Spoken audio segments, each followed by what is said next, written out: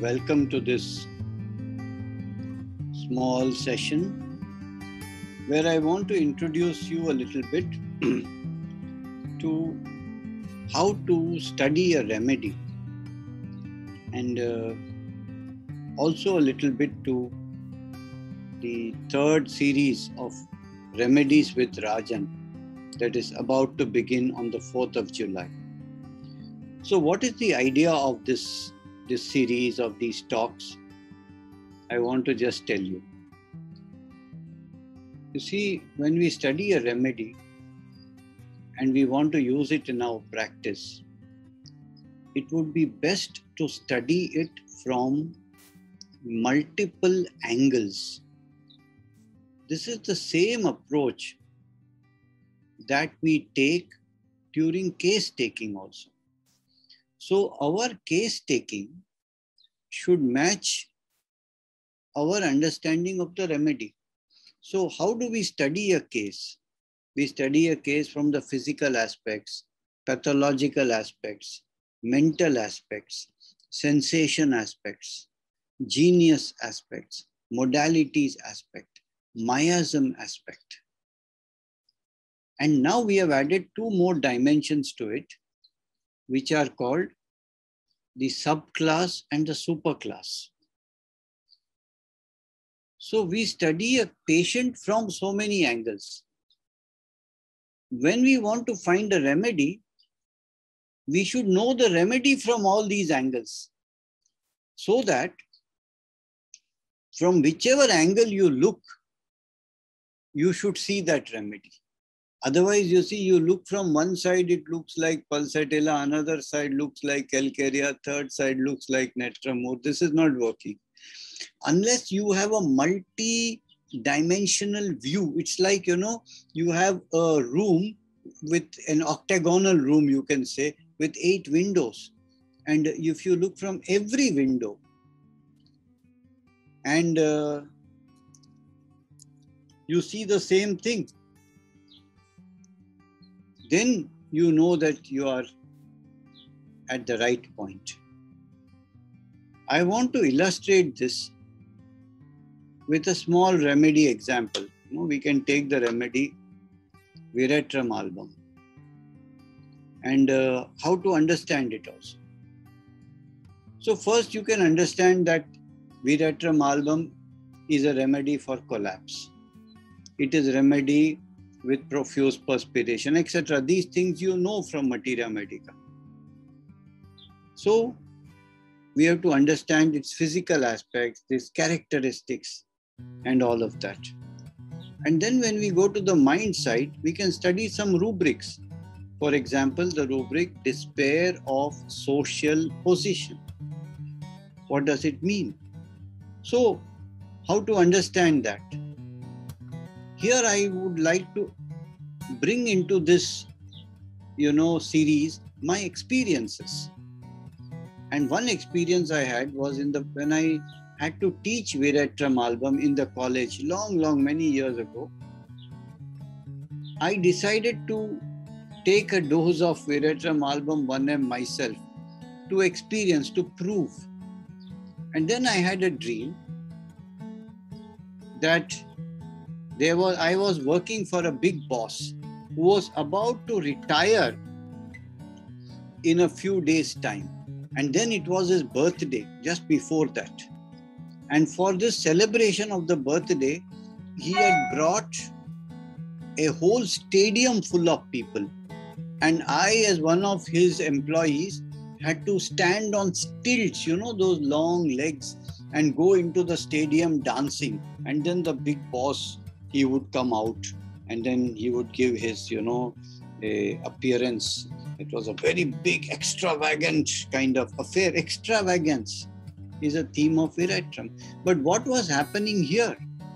He was about to lose the boss's position in a few days. He was about to lose the attention that he was going to get, the limelight, the kind of, people's admiration that he was getting. And as a despair of that, losing that thing, He had organized a very extravagant and where all the attention was directed towards him. So this is how I understood, Veratrum album. This is the lecture I gave.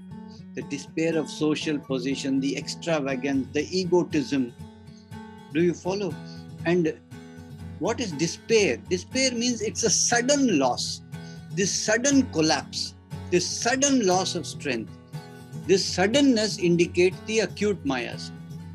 So Veratrum compares with belladonna, stramonium, hyoscyamus in acute miasms. This is what we have to understand. And how can we use this in a case?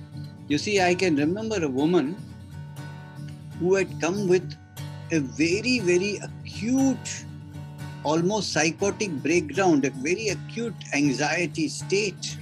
And she was almost going crazy. She was brought in as an acute case to me by a patient of mine. And I said, what is happening? She said, I'm desperate.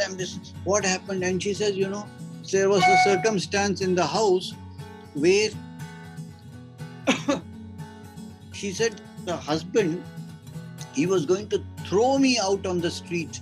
And I was just holding on. I was clinging. I said, don't throw me, don't throw me. So this theme of being excluded, suddenly thrown out of the group, this is a very, very characteristic theme of the Liliaceae family. Excluded and suddenly excluded is Veratrum. And then I asked her, the question, do you like flowers, plants, etc.? And she said, yes, there's one thing I really like. I like the white lily. That was exactly, album is white and Veratrum is a lily. So the practical application of this in cases and how do you see it? And then comes the idea of the monocotyledons, because the Liliaceae is a part of monocotyledons. And what is the main theme of monocotyledon? The main theme is I, me, myself. It's not the relation to the outside world, but it's all about me. When you think of Paris quadrifolia, when you think of Crocus sativa, it's all I, me, myself. I want the attention. I want to belong. I. It's all about I. When you think of Sacrum album, he wants the attention all the time. When you think of a remedy like vanilla, what is the theme of vanilla? Vanilla is a theme that she buys like 500 pairs of shoes. She wants all the attention, all the extravagance, all the attractiveness. You see, that's a beautiful proving of vanilla, where all this comes out, you see. There was a lady called Imelda Marcos or somebody like that, or Eva Perón in Argentina, who bought 1,000 pairs of shoes. And in India, there was a chief minister called Jayalalitha, who had like 10,000 saris or something like that. All the attention on me, so you have to see this. So this theme, as far as the subclass is concerned, it's coming in the monocotyledons. It is coming in Liliaceae. It is coming in the rubric despair of social position. It is coming in the Liliaceae family, which has the theme of being excluded. It is coming in the acute miasm, which has the theme of suddenness and sudden collapse. And then it has the characteristics, the cold perspiration on the forehead, the extreme desire for icy cold drinks, the ice, etc. And then there are other, fears and this and that, which we can talk about. So when you see a remedy in this rounded fashion, when you see it from the provings, when you see it from the rubrics, when you see it from the miasms, when you see it from physical symptoms, general symptoms, mental symptoms, and when you see it from clinical cases and how it expresses in the clinic, then you get a very rounded and a very useful in practice idea about the remedy. And I wanted to bring, at least 50 common remedies and bring, my experience of last 40, 45 years of homeopathy with all these remedies, which I've used innumerable times, and show it to you from the way I look at it. because this has helped me the most. And if you master these 50 remedies that we are doing, we already done remedies with Rajan, 1 with 6, I think 2 with 6, and now we are starting with 3 with another 6. So we'll continue till we finish at least 50 remedies. And if this goes into you, then I can tell you that a very large percentage of your patients, you can identify the remedy. And many times we miss remedies or we over-prescribe remedies. Why do we over-prescribe? Because we get stuck on some remedies. And how can we avoid this over-prescribing and also missing? Just by looking at it from all the angles and also mastering, the clinical understanding and the cases, etc., etc. So this is what I want to bring to the profession, to also young homeopaths, to students also, and to also moderately and experienced homeopaths also. They can all benefit from this clinical experience and from a multifaceted approach to remedies. The other thing I want to bring into this is comparisons. For example, Veratrum lies in the 6th superclass. And what is the 6th superclass? It is a group of remedies from minerals, animals, and plants that have a certain dynamic, a certain basic reaction.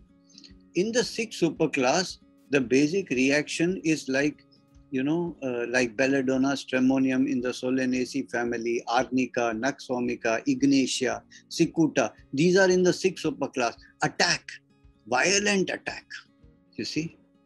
And what are the remedies here?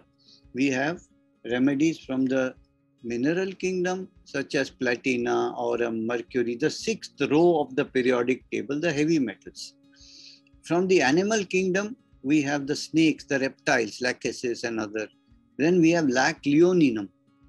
And from the plants, we have the 6th subclass of dicotyledons and the monocots. 6th subclass is, all the, as I told you, the Solanaceae, and then the Loganiaceae, and then the Rubiaceae, and then the Asteraceae, and all these remedies.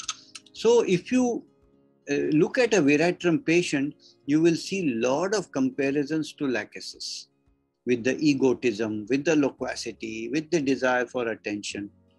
You see, it's a lot like lachesis. You will also find very close connection with platinum. Again, because of the very high ego that they show, and I am the biggest, I am the greatest. So we have to compare all these. And then, of course, you have to compare belladonna, hyoscyamus, and stramonium. And then you have to compare the collapse remedies. So we have to compare, and then you have to compare the Liliaceae remedies. What is Paris quadrifolia? What is Crocus sativa? You see, what is Lilium tigrinum? So these remedies also have to be compared. You understand? So I would like to compare all this also. You can see where exactly Veratrum comes in. So these are the things I want to bring into the, the series, into the study of the remedies.